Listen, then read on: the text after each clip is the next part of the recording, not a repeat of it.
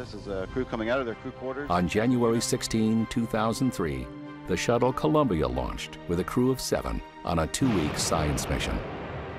We have booster ignition and liftoff of Space Shuttle Columbia with a multitude of national and international space research experiments.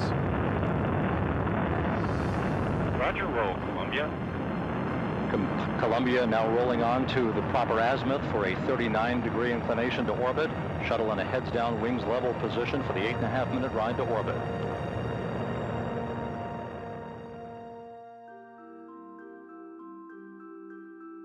During their mission, they chatted with their astronaut colleague and friend Ken Bowersox, who was on the space station.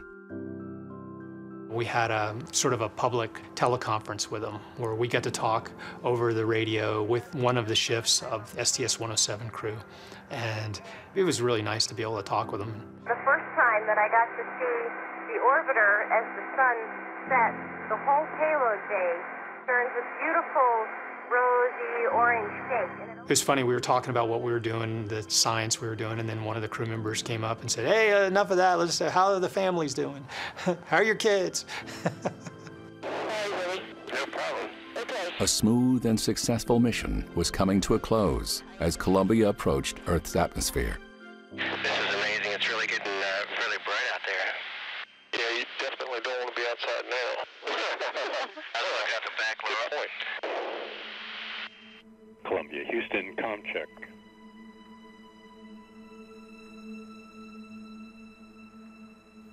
Columbia, Houston, UHF comm check. And flight ecom? Ecom. I've got 4 temperature sensors on the bottom line data that are off scale low. GC flight. Flight GC. Lock the doors. Copy. No phone calls, off-site, outside of this room. Our discussions are on these loops, on the recorded Davis loops only. Minutes later, television was broadcasting this imagery to a stunned audience across the nation. For the first few hours, we were hoping that they'd be able to find someone that had survived. And then it became clear that that was less and less likely. NASA's biggest enemy is their record of success. They make it look so easy. Everyone that works on a space shuttle knows that every time a space shuttle makes it to orbit that a minor miracle has taken place.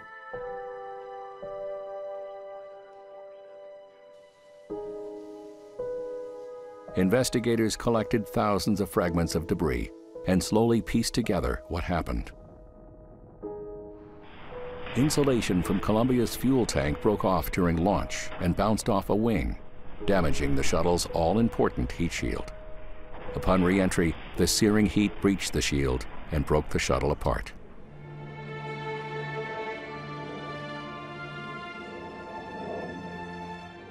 One of the lessons from Columbia was similar to the lesson on Challenger. Humans can make bad decisions. They can get comfortable with risk, maybe too comfortable with risk. All shuttles were grounded for 2.5 years to overhaul the entire program. NASA knew that to succeed, 1 million things have to go right. Once again, they learned that to fail, only one thing has to go wrong.